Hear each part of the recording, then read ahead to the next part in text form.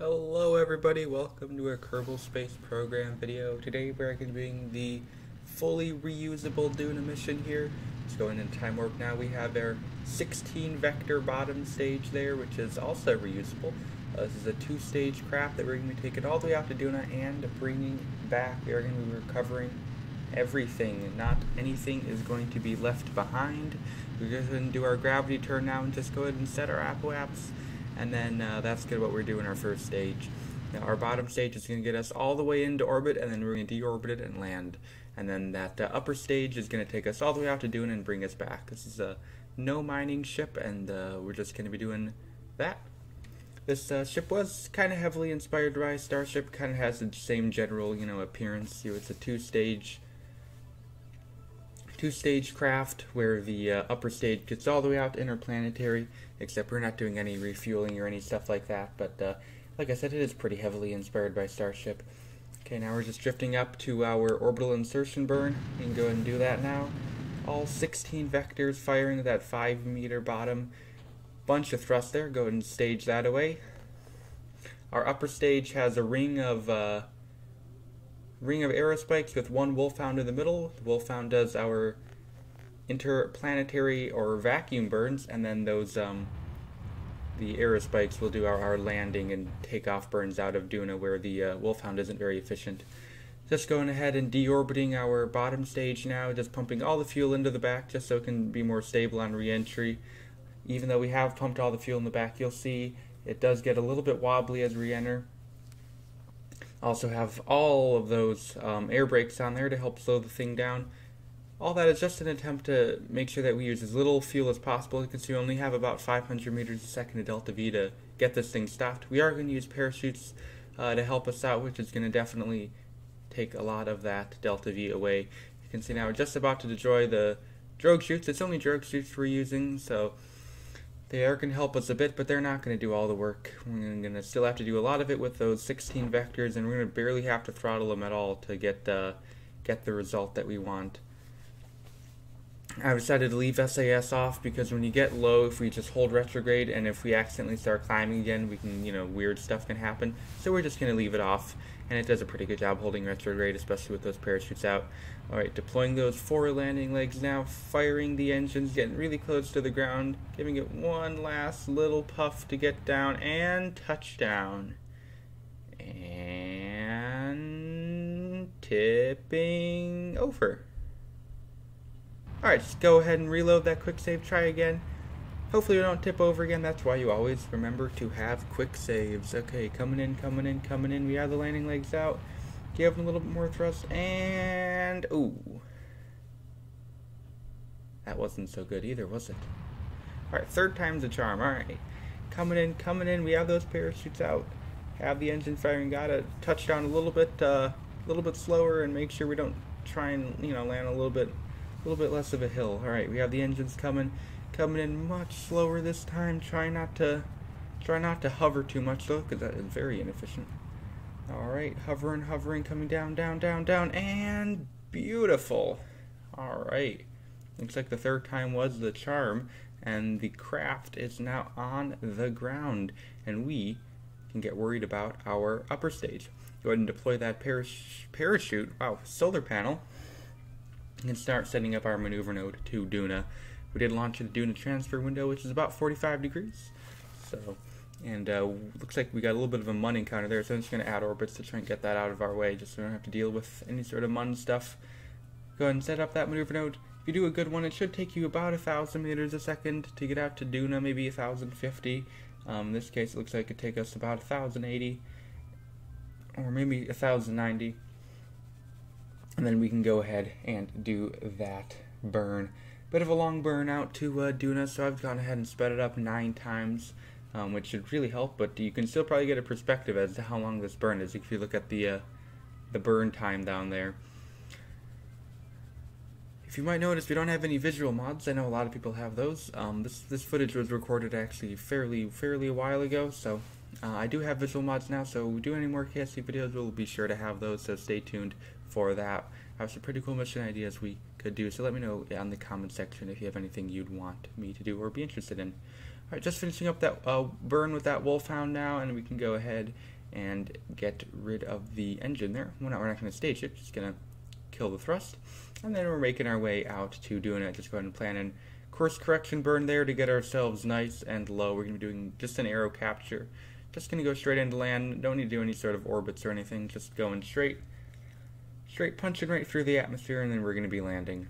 Okay, going up time warp now, making sure that solar panel is facing the correct direction. Because it'd be kind of useless to have a solar panel if it was facing towards the sun, or towards the sun, wow, towards not the sun. Okay, we did kind of overshoot our burn a little bit now, so we're just going to try and fix that now. Just using prograde and normal and anti-normal burns just to get that perfect equatorial orbit, just so we can maximize our efficiency. And now we're going to just be time warping up to DUNA.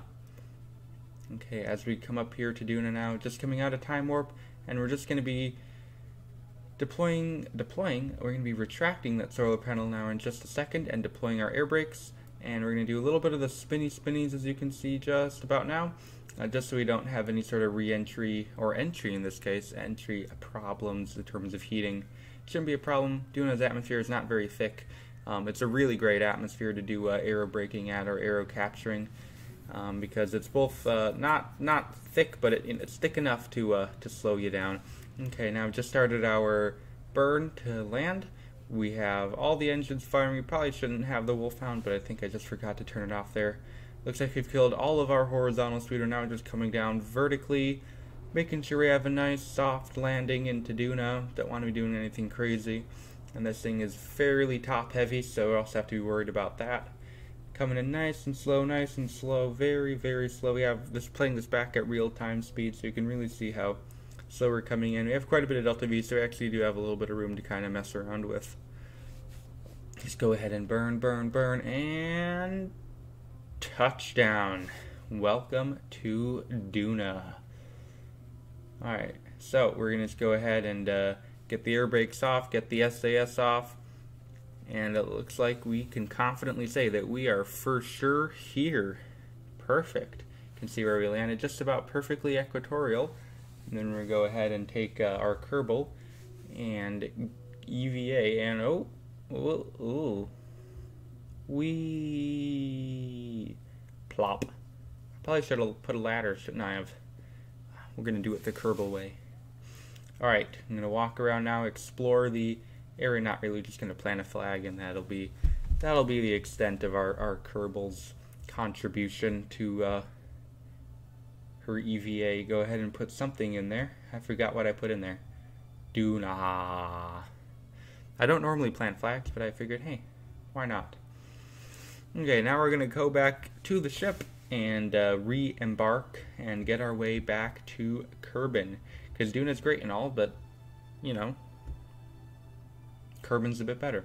So, I'm going to go ahead and use our RCS thrusters on the Kerbal to redock, or not dock, but to embark back onto the, well, ideally embark back onto the ship. Yeah, this this goes on for a bit. I'll time lapse through that. So there, nope. Let's see if we can try again. Up. Nope. And back down again. Gotta, you know, it's this Kerbal space program. Stuff doesn't work in this game. Alright, get back up, Kerbal. Get back up and keep trying. And, oh, yes, he's done it. And we're launched. Pretty quick how that happened, isn't it? I was just time warping to a transfer window while, so that's why there was a time change. But anyway, we're back up into the sky again. Set our apps, and we are going to be getting ready to do our orbital insertion into DUNA. Nice view of the sun there rising. And go ahead and get that burn set up. Looks good. And then we're going to just go ahead and drift on up to our apps. Get that solar panel back out. Get all those aero spikes turned off. And then we are going to do our orbital insertion burn. There it goes. Burn. DUNA is such an easy place, guys. It's awesome. If you've never been to DUNA, go to DUNA. It's not as hard as it sounds if you've never done interplanetary missions. DUNA it's not hard. Just have enough delta V and you'll be fine. Actually, in my experience, the hardest part of interplanetary missions is getting back. It sometimes can get a little bit tricky to plan those return burns, or any sort of burn where you're going to a lower height than what your current orbit is. So Kerbin to Eve, Kerbin to Moho, Joule to Kerbin, any of those I find to be more difficult than when trying to get a higher orbit. But that's just me, so if anyone has any different experiences, let me know. Okay, just planning our mid-course correction for Kerbin. We have about 1,500 meters a second of delta V, so we're going to try and aim for a semi-accurate landing near the Kerbal Space Center. Spoiler alert, we don't really get at it, we get near it. So we're just going to be planning our burn to do that. So we're going to use a little bit of our fuel to help aero capture, or assist the aero capture, just because if we just were to hit the atmosphere full speed, we would pretty much definitely break up, or at least destroy most of the air brakes, and that, we have to be reusable, guys. So we're just going to go ahead and fine-tune that, make sure we're coming in the right direction, which that is not, I don't think. So hopefully I fix that if I don't. Yeah, that's not the right way. Oh, yes, it is. What am I talking about? I was looking at that. Is it? Yeah, well, it must be. Well, I'm confusing myself, guys. Okay, so here we go. Coming in. Pumping all that fuel to the back, getting the air brakes out. Spin, and nope. Everything, yeah, the air brakes. So we just had to reload that quick save. And we're just gonna. I think I do. Yeah, I flipped that. Yeah, so I was right. We were coming in the wrong way. If you don't know, you want to be coming in with the spin of the planet, because if you're not, it's like an extra 300, 200 meters a second of speed you have to deal with, and that is not going to be very helpful, is it, when you're trying to, minimize our heating. So here we're coming in, just bringing that maneuver node in, just going to plan a secondary course correction burn, just so we can ensure that we come in at a proper, speed. I also didn't fire the engines, which I probably should have considered doing, based on the fact that we kind of need it, and we have so much extra delta V, we really could have spent quite a bit on that. This thing is definitely an overbuild craft. Like, we had 200 meters a second extra on the first stage lander, or the first stage lander, the bottom stage, just landing. And this one has, we have 1,500 meters a second. So, there's ways you can make this design more efficient. But this is just more of a proof of concept that I just thought would be cool to see if anyone wanted to iterate on and see if they could come up with something better. And now we're just going to pump the fuel into the back once again and try this for the second time. Get the air brakes out. Spin. And we're kind of popping them in and out. Oh boy. Ugh. We lost something there, didn't we? Oh. We definitely lost something. Reload the quick save. Try that again. I think this is where I kind of got the bright idea that we might need to start burning, and I probably looked at my delta V and I'm like, yeah, we should probably start burning the engines. So here we go, coming in. Attempt number 3, third time's the charm, guys, remember? Firing that wolfhound, fire. Pumping the fuel to the back. I really should have a quick save for my, oh. We only lost, I think it was 1 or 2 that time. Not good enough. I mean, realistically, when would that ever be, We have to be reusable, guys. So, coming in, 4th tries the charm. As we all know, that's what everyone says. And what am I going to do here? I'm just going to start burning a little sooner because I have just so much extra fuel that we can afford that. So, starting to burn in and out the air brakes just to make sure they don't get any excess heating. They're kind of always getting excess heating. I think it'd be funny in real life if we just tried to use air brakes to survive re-entry. I don't think that's NASA approved procedure, but this is Kerbal. You can do whatever you want. Alright, so we just cut the engines now and we're just gliding up to our apoaps because, we are in orbit now. So we're going to go ahead up to get the solar panel back out, get up to our Apps Plan and Maneuver node, and basically just circularize, and then we will be able to plan our arrival and try and get a semi-accurate landing into Kerbin, or the Kerbal Space Center. I don't really spend too much time on it because, you know, I'd already been doing this mission for a while, and I said, it's good enough. And I don't have the trajectories mod installed, or Kerbal Engineer, so it's a lot harder to get like an accurate landing. So you kind of really just have to guesstimate it. I have no idea what that comm is doing. Anywho, okay guys, so we have deorbited now. We have the air brakes out, and we're just going to be slowing down here. We're about 450 meters a second to delta V. We lost something. I think that was just an RCS thruster, so that shouldn't. We are 99.9% reusable. Alright? You guys were clickbaited. Absolute clickbait. No, I mean, you know, we could have redone that and got it.